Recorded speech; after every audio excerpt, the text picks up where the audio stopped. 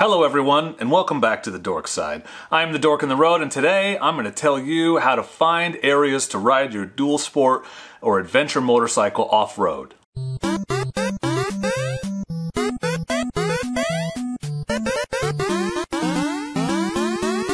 That's right everyone, I am the Dork in the Road and I want to be your internet riding buddy, so please consider subscribing and don't forget to turn on those notifications so that you know when I post awesome new content just like this. One of my big goals is to help new riders get the information they need in order to get started and have a good time as they take their first fledgling steps into the sport, and also to provide some tips and hints along the way that might actually benefit experienced riders as well. So a question I get a lot on my videos is, where can I go riding? How do I find places to ride? I just got a new bike and I want to take it out in the woods, but I don't know where I'm allowed to ride. I'm going to share a few tools, tips, and techniques that I've used to find riding areas that hopefully can at least get you pointed in the right direction. If it helps, I'm in the USA, Oregon specifically, so some of the stuff I talk about will be USA specific. Some of the stuff I talk about will make a lot more sense for Oregon and maybe less sense for other parts of the country, but I can only speak to my own experience. So, a few places that you can reliably count on being able to ride your motorcycle off-road. The first one is an obvious one, and that is public lands, and that is where I do most of my off-road riding, particularly for me in national forests.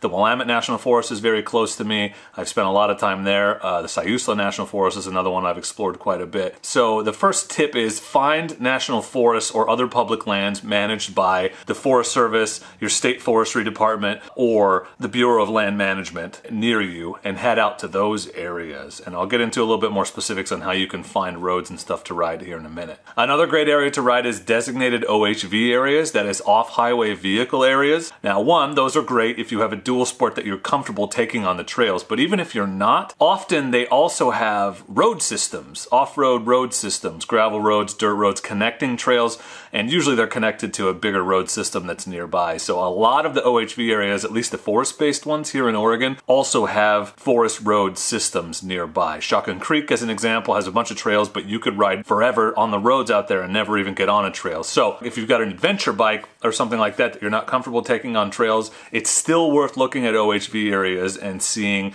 if there are roads that you can ride nearby. Another place you can ride, but this one's a little trickier, is private land. Some logging companies and other companies like that are okay with their land, just kind of people using it and going across it. That used to be a lot more prevalent when I was younger. Nowadays, at least around here, the logging companies have really locked down their area, in large part because people don't take care of it. They set fires and leave garbage and stuff. So keep an eye out for private lands that are kind of open. This is definitely a sort of word of mouth thing you want to do. Don't just assume because there's private land that you can use it, but often, at least in the forest, if there's no gate or a sign, it's probably okay for you to be there, or at the very least you have plausible deniability. But again, that's what I would call a last resort, and it's helpful to maybe talk to someone or hear about a spot from someone who knows it's okay to be there, or get permission from the landowner. I'm not advocating trespassing or blatantly disregarding private property signs, but there are some private places owned by clubs, things like that, that you can go into, but do your research ahead of time. So how do you find those places to ride? Well, great question. There are a few tools that I use. One of the tools I've used most often to find riding areas is also one of the cheapest and easiest to use, and that is Google Maps. So if you look at Google Maps, you can see there's a lot of green on the map. Now this light green stuff, you want to kind of ignore that. That's not what you're after. But this darker green, and the light green goes away as you zoom in. As you can see, it gets kind of white.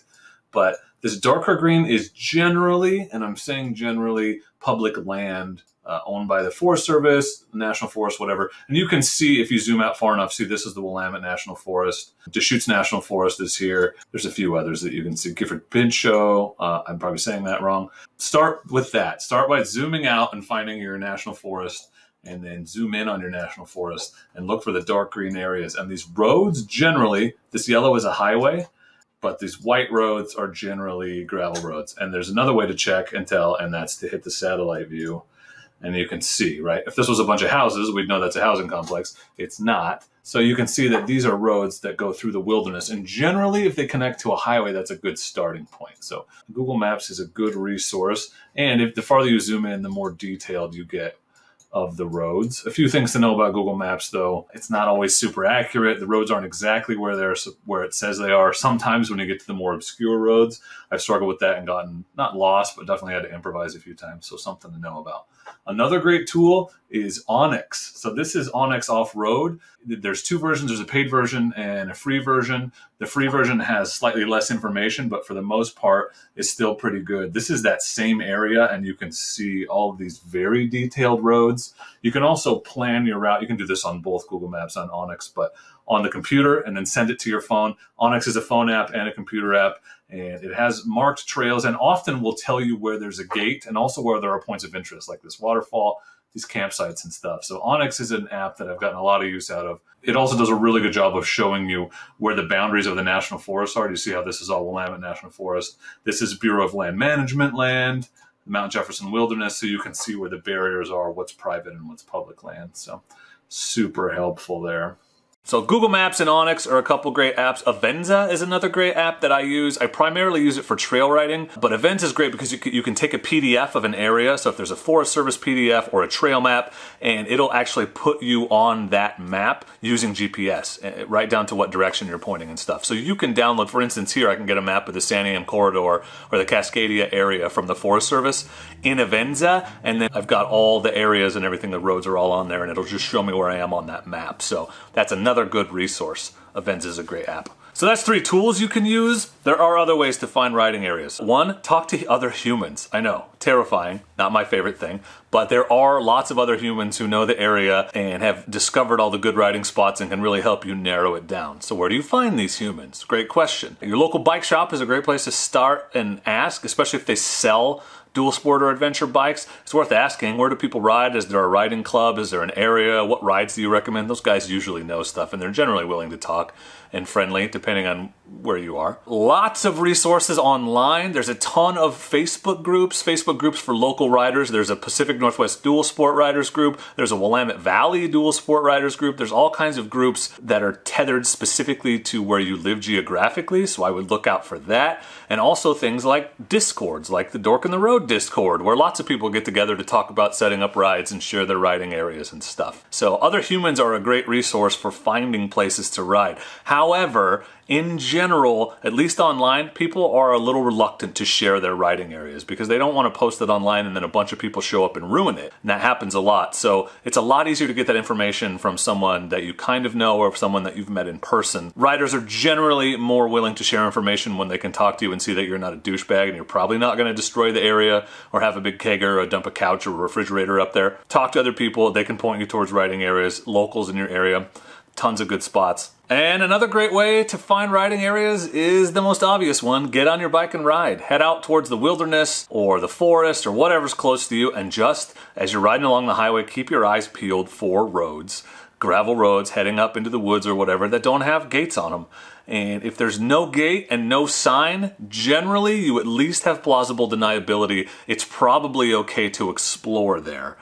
It helps to have looked at the map ahead of time to know what's public land and what isn't, but generally if logging companies or other private landowners are trying to keep you out, there will at least be a sign and or a gate. If there's a gate, definitely don't go. But if you drive out into the wilderness, and you don't have to just do this on your motorcycle, anytime you're in your car, driving from point A to point B, it's like I can smell them, sniffing out, oh, there's a gravel road I've never seen, or oh, I wonder where that road goes. So just keep your eyes open, make mental notes, mark them in your phone, like in Google Maps. I do that to find places to go check out later on your motorcycle. So just keep your eyes open, go scouting, talk to people. Those are all great ways to find stuff. If you're using Onyx, it will sometimes have a picture or show you where the gate is. I don't know if that's just the paid version or if both versions have. That's super handy because people can mark the gates on their maps and share it. Make sure that anytime you're out exploring that you pack your garbage out, right? Don't leave garbage, don't wreck things, don't make messes, don't destroy the terrain, don't kill vegetation, because those areas get closed off when people don't take care of them. So it's important that you are having a positive impact when you're out in the woods and not having a negative impact and leaving garbage and getting things likely to be closed down. Starting fires in particular, that's a big one around here, especially after the summer we just had. Some tips while you're out there exploring. My policy is when in doubt, always go up. And in general, that leads to occasional really awesome scenic vistas. Something to know about if you've never spent time in the woods, generally there are main roads and those often have a 4-digit number, and then they have spur roads that go off of them. Sometimes those spur roads connect to other main roads. Sometimes they just go up to what's called a landing, at least in logging company territory, where you just go up and it's just a dead end. And you're gonna have a lot of those dead ends. But those semi-abandoned spur roads are also the most fun exploring and riding. It's just you're never guaranteed you're gonna be able to turn around easily at the top. But most of the time you can. 9 times out of 10, it's a dead end, but every once in a while it is a beautiful lake or a stream, or it leads up to an amazing overlook, and it makes all the other dead ends worth it. That's just some tips and ideas that I have for people, maybe to help you try to find places to get out and ride. Hopefully you got some information, something that you might find useful when you're on your search for places to ride. Definitely try to tap into those resources. Hopefully that's enough to get you started. Take my advice, get out there and explore, because the worst thing that happens is you get yourself a good motorcycle ride out of it. No real consequences there. So have a good time, get out and explore. Thank you for watching. I hope you enjoyed the video. If you did, please like it.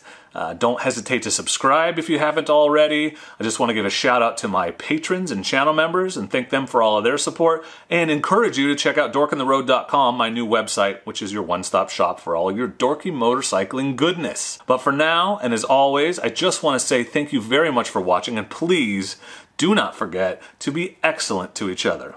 Thank you. Excellent!